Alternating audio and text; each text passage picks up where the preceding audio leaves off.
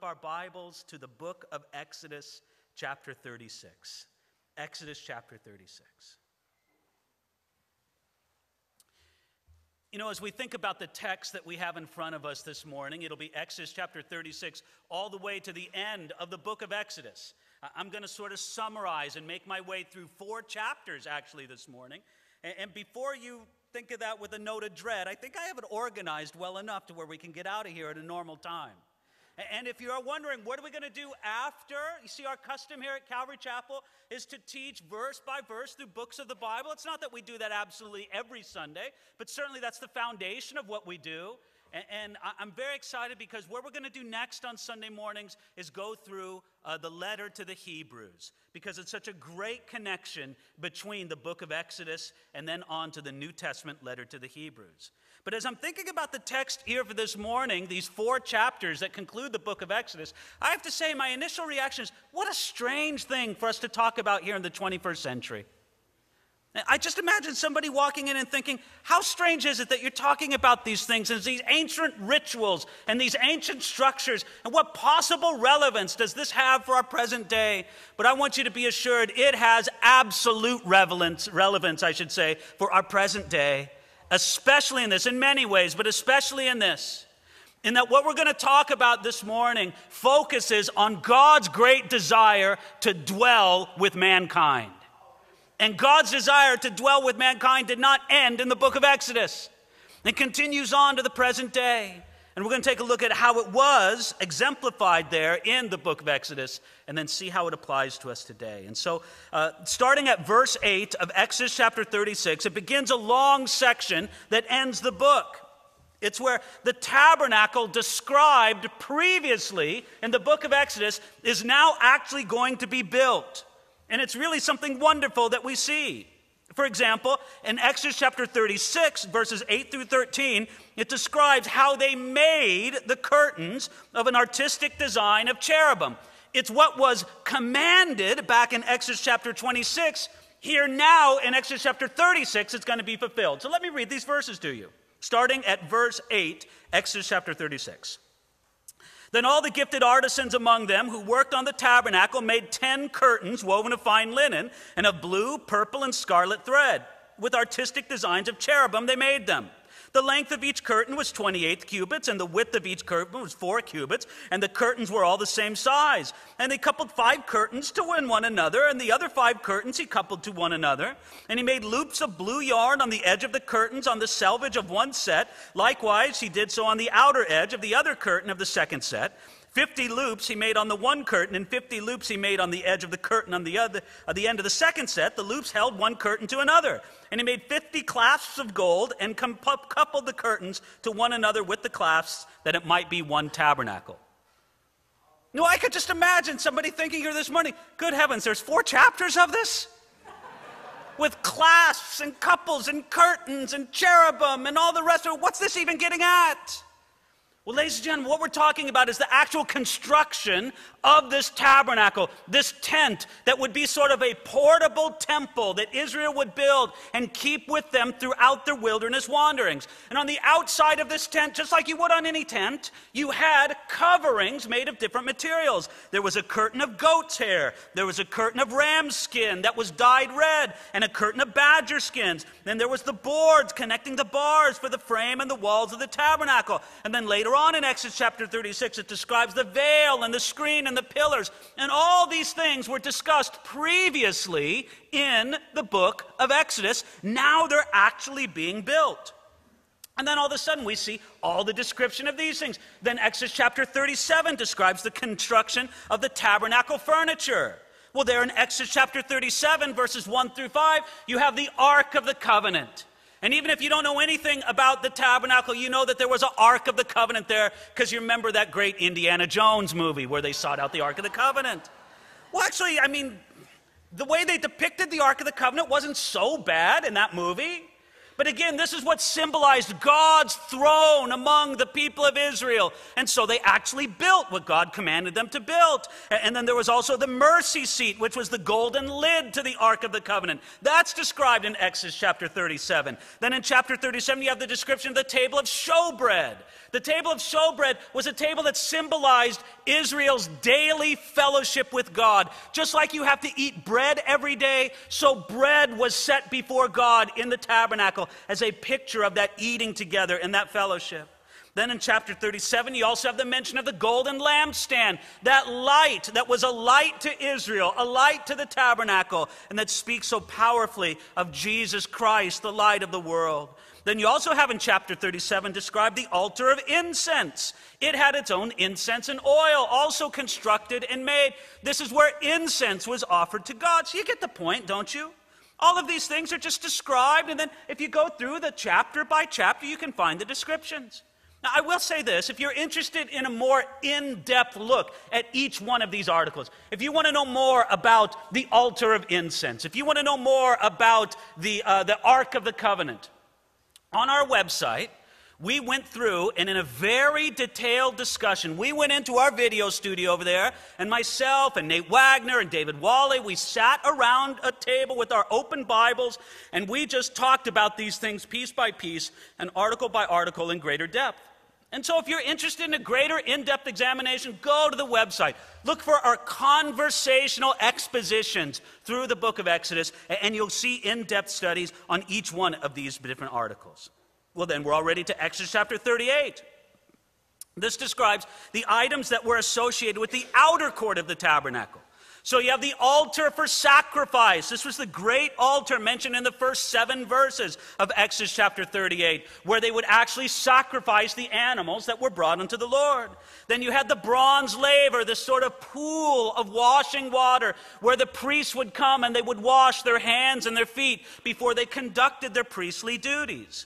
By the way, if you would look at Exodus chapter 38, verse 8, there's something very fascinating there. I'm sure you're going to want to see this. Look at it. It says this, Exodus 38:8. He made the laver of bronze and its base of bronze from the bronze mirrors of the serving women who assembled at the door of the tabernacle of meeting. Isn't that fascinating? When it comes time to make this bronze laver, what did they do? They took the mirrors from the women who served at the tabernacle. You see, way back in Exodus chapter 30, there's the original command to build this thing. But here, and only here, are we told where the raw materials, the actual brass or bronze came from. It came from the mirrors. Because you know, in the ancient world, what they would use for mirrors was highly polished metal. And so you had all these mirrors, and the women came and surrendered their mirrors so that it could be used in the service of the tabernacle and to make this laver of washing. I don't know about you, but I think that that's wonderful. It's wonderful to think that these women gave up their ability to measure their own appearance, their own physical beauty, because that's what you use a mirror for, right? To measure your own appearance. You look in the mirror and you say, oh, I'm okay, or oh, I'm a mess, but you use it to measure your own appearance. They used it and gave them willingly, saying, no. Measuring my own outward appearance isn't so important to me anymore. I want this to go to the service of the Lord at his house. And by analogy, can't we say that there's something very powerful for us? I'll just say this by a spiritual analogy. There's some of us, you need to surrender your mirror unto God's service. Now, what do I mean by that? I mean by this, a mirror is something that you look at yourself in. And that's what you're really focused on in your walk with God. You're always measuring everything with how it affects you. You're always measuring everything, not so much does it reflect the glory of God, does it honor him, but how does it reflect me? Me. Everything's his whole life, your whole spiritual experience is seen as if it's through a mirror. How does it mean to me? That's what's most important. Isn't it beautiful and powerful that these women said, you know what, at least for a time, how it appears to me isn't so important. I wanted to bring glory to our God in heaven. There's something very powerful, and obviously, that does not only apply to the women among us, does it? Sometimes men can be the most compulsive about looking, well, what does it mean to me? What's in it for me? Me. And the mirror would actually rather have us say, no. How does it appear to Jesus Christ? Lord, I surrender to you this mere, a perpetual self-focus in my walk with you. And so it's very significant and a very powerful thing. I think it's also interesting that it speaks of the serving women who assembled at the door of the tabernacle of meeting. It means that there was some kind of team of women who helped Moses and who helped the work of the tabernacle be conducted. We're not told that much about these women in the scriptures, but we're told that they are there. And so later on in Exodus chapter 38, after verse 8, verses 9 through 20 describe the construction of the court with its pillars and its linen fence. And then Exodus chapter 38 continues with an inventory of the materials for the building of the tabernacle. First you have an inventory of the people. That's in verses 21 through 23. Then you have an inventory of the gold, an inventory of the silver, an inventory of the bronze, and they make all of that concluding to the end of chapter 38. Now again, I got to say, I'm just fascinated by this idea that they had such good management over this building project that they inventoried all the materials. This wasn't some slapdash, fly by the seat of your pants kind of thing. They had it planned, they had it measured, they had it inventoried. They knew what they were doing with the construction of this tabernacle. Well then, Exodus chapter 39, it describes the making of the priestly garments. For example, there was something that the high priest wore that was called an ephod, something like a long apron that the high priest would wear. And then there was a breastplate for the high priest, and a robe for the high priest, and tunics and turbans and sashes and trousers for all the priests. That makes up most of Exodus chapter 39. And again, I just think it's very revealing that God commanded that they be built and that they be made way back. Now they are actually being done. Then, at the end of Exodus chapter 39, Moses looks over all the work, and it describes for us how he had an overview of the construction project. Look at it here. Exodus chapter 39, starting at verse 42. It says, "According to all that the Lord had commanded Moses, so the children of Israel did all the work. Then Moses looked over all the work, and indeed they had done it. As the Lord had commanded, just so they had done it, and Moses blessed them." Well, Moses was the leader in charge of the work. I mean, he wasn't the guy necessarily swinging the hammer or shaping the gold or that stuff, but he had a responsibility and oversight over the entire work. And so it says there quite appropriately that he looked over all the work. And so God gave him the pattern to build it up on Mount Sinai. Now he's making sure and showing that it is built according to that pattern, I should say. And then in verse 43, it says, "As the Lord commanded, just so they had done it." That's beautiful obedience. God commanded it, and they did it. So now in chapter 40, can you believe it? We're already to chapter 40. The tabernacle's assembled. It's as if they've built each individual component. Now they're going to put the whole thing together as a collective whole. So the first 5 verses describe how the furniture in the tabernacle tent is arranged. Then verses 6 through 11 say how the items are arranged in the tabernacle courtyard. Then verses 12 through 16 remind them of the ceremony to consecrate the priests for their service. And 17 through 19 describe the assembly of the tent with the boards and its curtains. And then each part of the tabernacle is described in its setting. Look at it now, starting at verse 20 of Exodus chapter 40. Look at it with me. "He took the testimony and put it into the ark, inserted the poles through the rings of the ark, and put the mercy seat on top of the ark. And he brought the ark into the tabernacle, hung up the veil of the covering, and partitioned off the ark of the testimony as the Lord had commanded Moses." Okay, assemble the ark, put it into the most holy place. There it sits. Now verse 22. "He put the table in the tabernacle of meeting on the north side of the tabernacle, outside the veil, and he set the bread in order upon it before the Lord, as the Lord had commanded Moses. There's the table of showbread in the most holy place."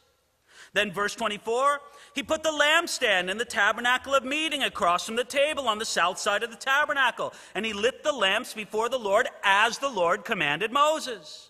Then verse 26, "The golden altar of incense. He put the gold altar of the tabernacle of meeting in front of the veil, and he burned sweet incense on it, as the Lord commanded Moses." Verse 28, the screen is put up. He hung up the screen of the door of the tabernacle. Verse 29, the brazen altar. And he put the altar of burnt offering before the door of the tabernacle of the tent of meeting and offered upon it burnt offering and grain offering as the Lord had commanded Moses. And then finally here, verse 30 of chapter 40. He set the laver between the tabernacle of meeting and the altar, and he put the water there for washing. And Moses, Aaron, and his sons would wash their hands and their feet with water from it. Whenever they went into the tabernacle of meeting and whenever they came near the altar, they washed as the Lord had commanded Moses. Now again, it's just this beautiful description of putting all the ingredients together. You got to say it's kind of exciting. You know, the end part of a building project is always exciting, isn't it? When you're collecting the resources, sometimes that's kind of difficult. And when you're in the beginning parts of the work, all the foundational work, sometimes that's difficult. But man, when everything starts coming together and the permits are being signed off and everything's working through, it's all great. And yes, this is wonderful. And that's exactly where Israel was at this place. At the end of the book of Exodus, the tabernacle is built. There they are at camp at the foot of Mount Sinai, waiting God's direction for their future. But they say, yes, Lord, you commanded us to build this tabernacle, and we built it.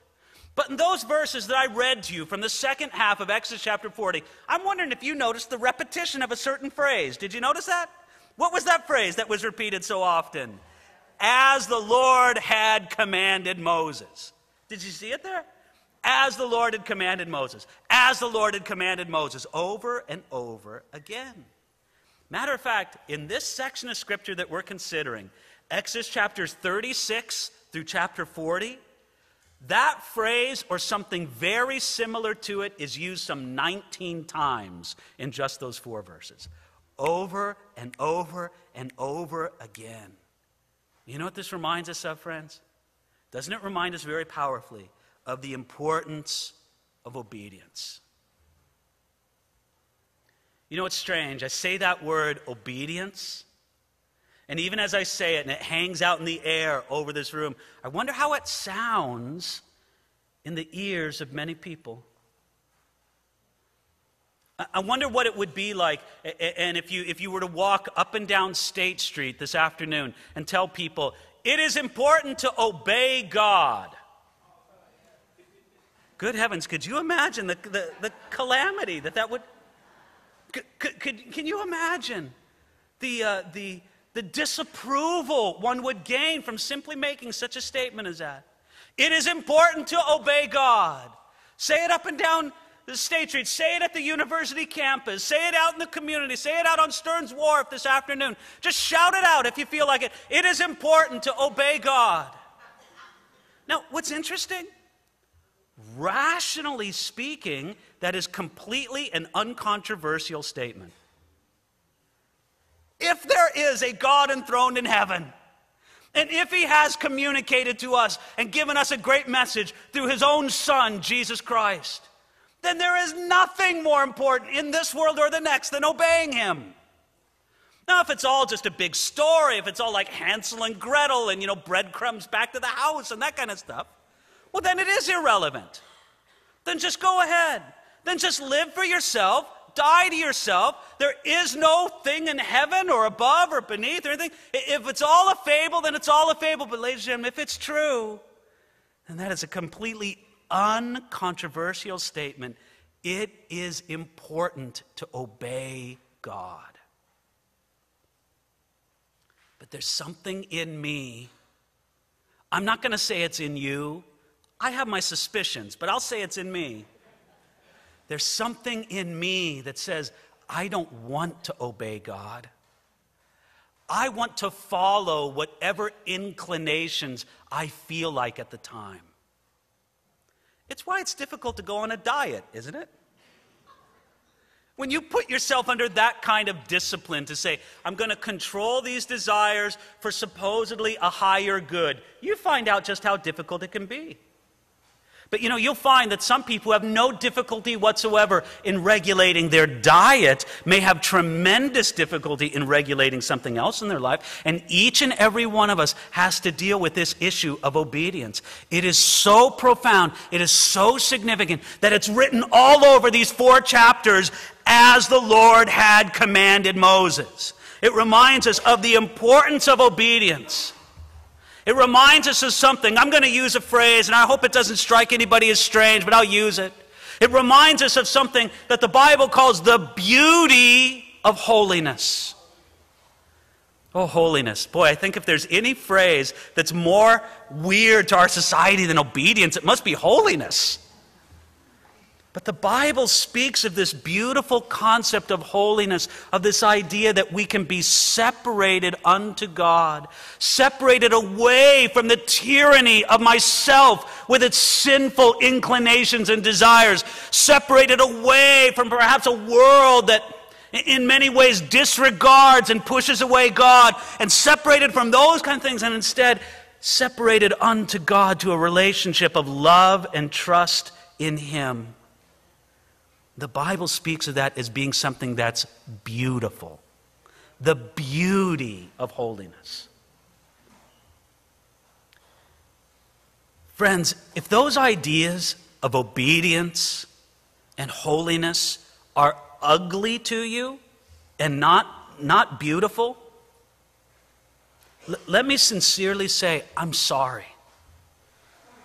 I'm sorry, because there may very well be some person or some people in your life that have sort of misrepresented what obedience and holiness are all alike. And they've portrayed something that should be beautiful and portrayed it to you in a way that's made it seem so ugly. And if that's the case, I'm genuinely sorry.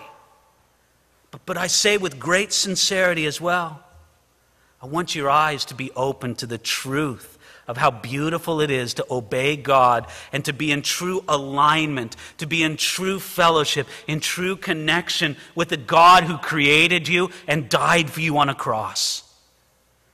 And how beautiful it is to have a life that in some powerful sense is separated unto Him. You see, there's something powerful in this phrase and the emphasis of it, as the Lord commanded Moses. We're working on now in Exodus chapter 40. Verse 33 describes how they set up the outer court. It says, and they raised up the court all around the tabernacle and the altar, and he hung up the screen of the court gate. So Moses finished the work. And so when the tabernacle was all finally assembled and finished, it was an earthly model of a heavenly reality. It's startling for us to understand, but God told Moses on Mount Sinai that he was to build it according to a pattern, and the reality, the original of that pattern, exists in heaven. I'm not trying to say that God lives in a tent in heaven, like the tabernacle was a tent. No, that's not the idea at all. But there's something about the construction, there's something about the analogy, there's something about the message of the tabernacle that corresponds in a powerful and beautiful way to a heavenly reality. And we're confronted with this time and again in the scriptures, actually.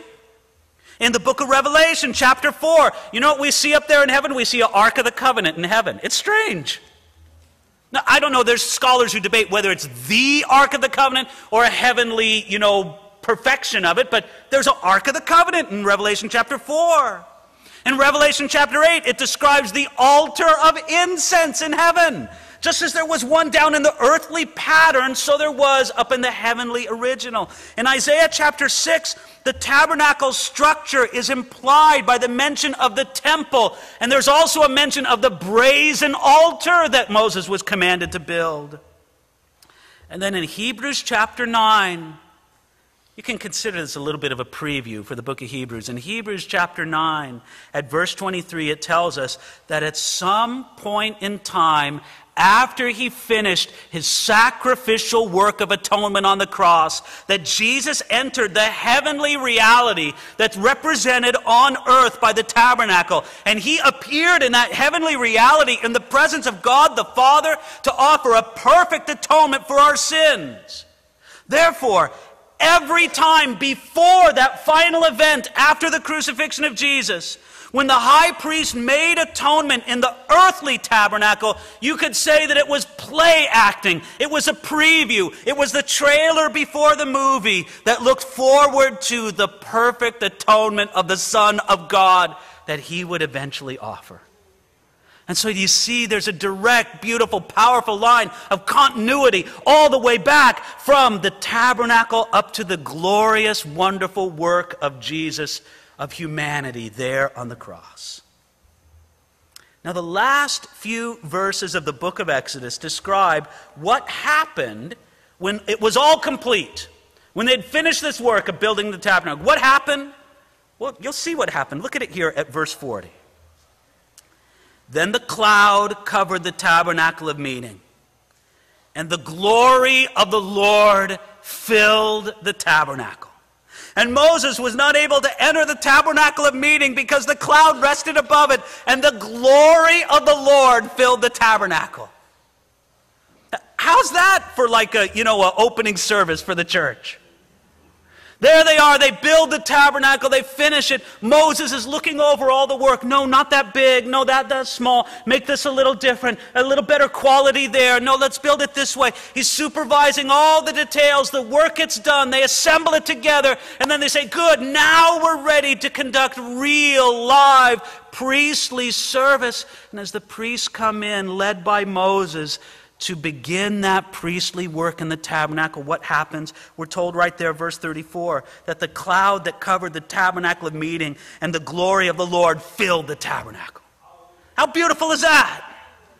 God was pleased with the obedience of Israel. And it wasn't so much because it's saying, well, good, now you know I'm boss because you'll obey me. No, that's not why God is pleased with our obedience. But it was more to display that they really did believe him and that they really did love him. Now, friends, there's a real and a significant line of continuation between the continually mentioned obedience of Moses. We saw it repeated so many times, right? As the Lord commanded Moses, as the Lord had commanded Moses, over and over again. We see all that remarkable obedience, and we see it stretching out to this remarkable display of glory. And we shouldn't think that Israel or Moses earned this display of glory, but yet you could say this, their obedience welcomed the display of glory. And it's an enduring principle. You and I, all of us collectively and individually, we need God to rescue us. We need him to rescue us from ourselves. We need him to rescue us from this present age. And we need him to rescue us for the age to come. But none of us earn our own rescue before God. I hate to tell you, there's not a chart in heaven that you're going to get a gold star on because of your church attendance today. God isn't measuring that. He's not telling you to earn your rescue, but by attending this many times or giving this much money or participating in these activities. No, he wants to freely give you that rescue by a relationship of love and trust. But if you really love him, if you really trust him, it'll show in obedience. There is blessing there. I don't know why, but in the preparation for this message, a connected verse came to my mind with this. And I'm just going to read the verse because I think that maybe God has this as a special word for somebody here today. But this verse from Proverbs illustrates the same idea so powerfully. Ready for this? Trust in the Lord with all your heart, and lean not on your own understanding. In all your ways acknowledge him, and he shall direct your paths. That's what he was going to do for Israel by the manifested glory of his presence. And the glory was so great, you saw it right there in verse 35, that Moses was not able to enter the tabernacle of meeting because the cloud rested above it. The same thing happened later when Solomon opened the temple that was built many centuries later. It shows us the importance of this, friends, that without God's glory and presence, it was just a tent. Oh, it was a nice tent. It was a nice tent with gold-covered boards. It was a nice tent with awesome furniture inside of it. It was a nice tent, with an altar outside of it. But without the indwelling glory of God, something profound was missing. Isn't that true of your life? Without the indwelling glory of God, something profound is missing. Well, how do you have it? You come to Jesus with this relationship of love and trust in him. You say, Jesus, rescue me. Jesus, I here officially give up on trying to rescue myself. I ask you to come and rescue me. I trust you, I love you, and I want it to show in obedience in my life. Let's look now to the end of the book, verse 36. Whenever the cloud was taken up from above the tabernacle, the children of Israel would go onward in all their journeys. But if the cloud was not taken up, they did not journey till that day it was taken up. For the cloud of the Lord was above the tabernacle by day, and the fire was over it by night, in the sight of all the house of Israel throughout all their journeys. Do you see it here, friends? The glory was so important to Israel that it guided them. And when that cloud of glory began to move, they understood God wants me to move. When it stayed in one place, they understood God wants me to stay in one place. And we see here that God did answer Moses' prayer. He sent his glory among them. And I love how it phrases there in verse 38, that it was with them there throughout all their journeys. The book of Exodus actually ends with great hope and trust in God. Even though Israel had shown rebellion, and even though they had that debacle at the golden calf, and even though they had been stiff-necked and rebellious against God, yet God says, trust in me, obey me. I will live among you and guide you by my glory. All that is beautiful. But do you understand it was ultimately fulfilled in Jesus Christ? I'm going to end with this. John chapter 1, verse 14, the Apostle John wrote this, and the world became flesh and dwelt among us. Now that word that he used, the Apostle John, when he wrote dwelt, he deliberately chose a fascinating word that could actually be translated tabernacled. It's a very deliberate reference back to this tent that Moses and the people of Israel just built in Exodus chapters 36 through 40.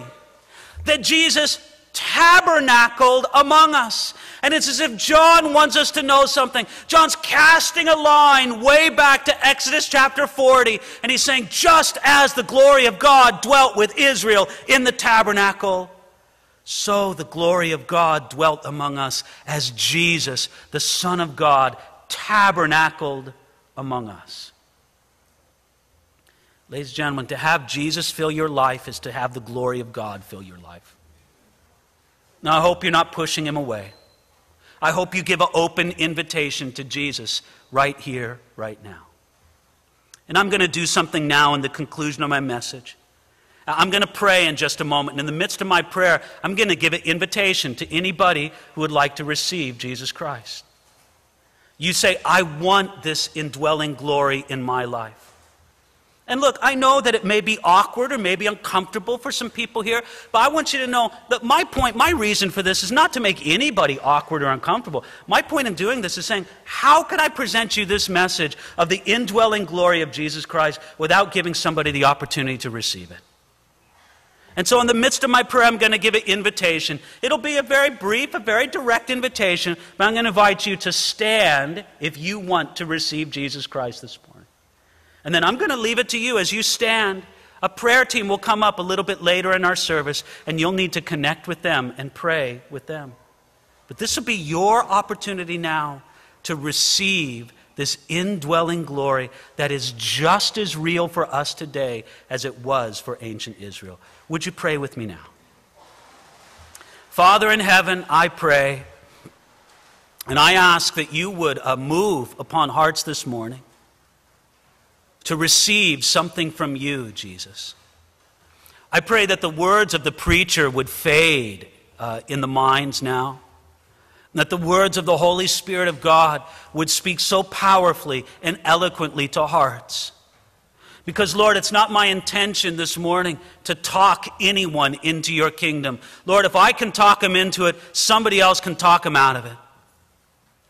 But, God, I pray that your Spirit would speak powerfully to hearts right now, even as you spoke to me many years ago, saying, this is right, this is true, this is what you must do with your life.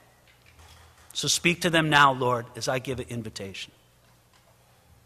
Now, friends, where heads are bowed and eyes are reverently closed before the Lord, I just simply ask, who here would like to receive Jesus Christ? Who here would like to put your love and your trust in Him and live after Him with your life? If that's you this morning, would you please stand up? Again, the point of you standing, bless you, sir.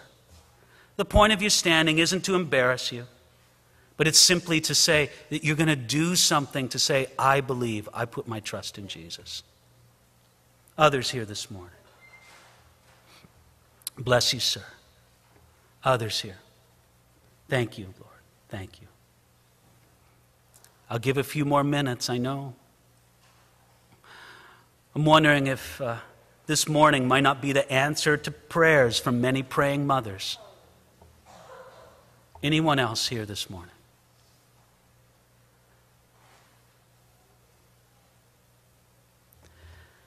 Father, I pray for these who have stood. You hear the sincerity of their heart crying out to you, Jesus, I want you. And so, Jesus, I pray that you would lead them to trust in you and in what you have done on the cross. Lord, we know that we don't earn our salvation by standing up in a church meeting. But Lord, we trust in you, Jesus, to save us. And I thank you for these who have stood as a demonstration of that trust. Won't you forgive them? Won't you bless them? Won't you fill them with your Spirit? Won't you pour out your grace and indwell them with your glory? Do it, Lord. Pour out your Spirit among us. In Jesus' name, amen.